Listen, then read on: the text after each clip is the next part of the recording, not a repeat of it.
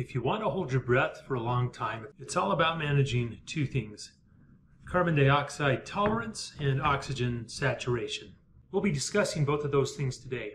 But first, if you're new to this channel, don't forget to punch that subscribe button.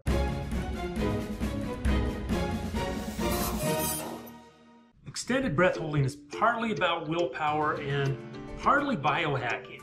And the benefits of increasing your breath holding ability will carry over into other areas like endurance sports, which I discuss in a different video.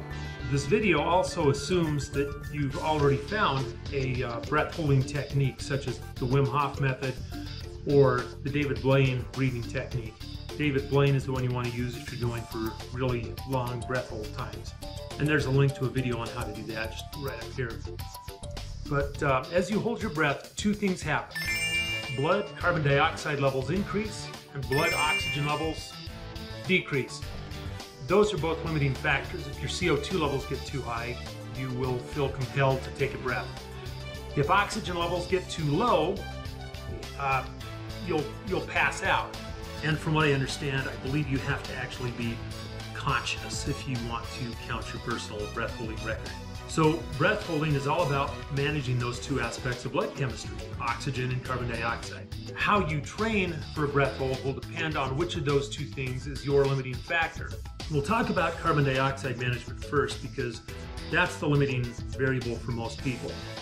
Most people eventually give in and take a breath rather than passing out. That's how you know that CO2 is your limiting factor. You may have been taught in school that we have 5 senses. Well, some scientists put that number at 20 or higher.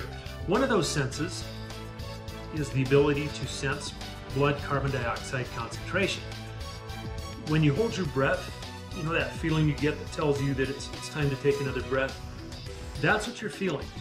You're sensing blood carbon dioxide buildup. And your body regulates that pretty closely. In case you're curious, it tries to keep your carbon dioxide concentration at a partial pressure of about 40 millimeters of mercury. That part's not really important. What's important is to recognize that there's a specific carbon dioxide threshold that your body is trying to maintain. If your carbon dioxide levels get higher than that, it will cause you to breathe more as a way of purging out the CO2. If it drops below that, then you won't breathe as much and it'll drift back up. Carbon dioxide is created within you when your body burns fuel. That's why when you work out hard, you have to breathe a lot harder. Your body is reacting to the rising CO2 levels, and it makes you breathe to purge out CO2 and get back to your set point level. So if you want to get used to higher carbon dioxide levels, what you do is you hold your breath and then you do something strenuous. Now make sure you're safe. So for example, I could go out in the backyard and hold my breath and walk for a while. It's a nice soft grass yard. If I pass out, then I'll land on the grass and I'm not too worried about it. Or I could sit in a chair and just do things with my hands, or I could do curls, or whatever you want to do. Just make sure you're safe about doing it. And then resist breathing for as long as you can. And then when you finally do start breathing, maintain a breath deficit for as long as you can. Go for 5 or 10 minutes feeling like you're not breathing as much as you'd like to. Over time doing this, you become comfortable with higher levels of blood CO2. It usually takes a few weeks of practice to noticeably increase your CO2 threshold. The second part of CO2 management is limiting how much CO2 you generate, specifically while you're holding your breath. So when you're going for your personal breath holding record, you want to be probably laying down like a rag doll with your eyes shut. Digestion burns calories, so you probably don't want to have eaten anything for a while when you go for the record.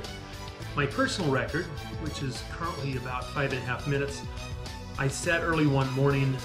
I had just woken up, hadn't even gotten out of bed yet, hadn't eaten anything for at least 12 hours, and so I was burning very little CO2 at the time. And as a result, it took a lot longer for me to feel like I had to take that breath. David Blaine took it even a step further. He lost 50 pounds of body mass. He recognized that body mass, even at rest, burns energy, consumes calories. And so he lost 50 pounds so that he could go after the world record.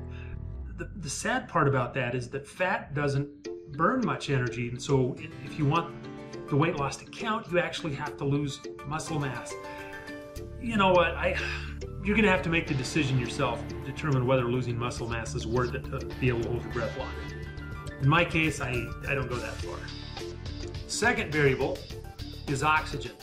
Oxygen management really isn't very complicated. You saturate with oxygen and then you burn through it as slowly as possible, and when you run out, you pass out.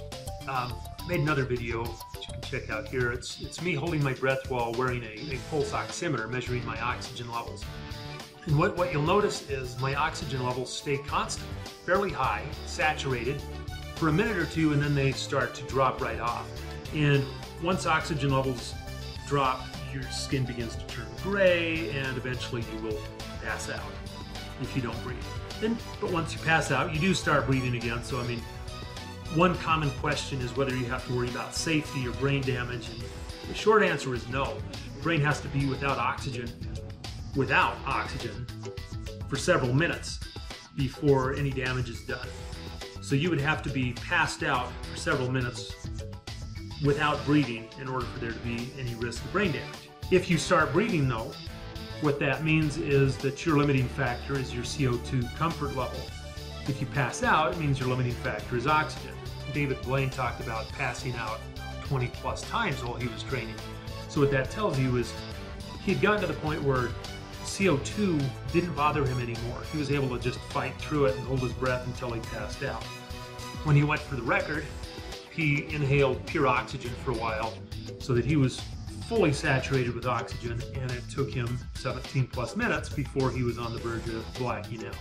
So in summary, if you want to increase your breath hold, take some time to increase your CO2 tolerance.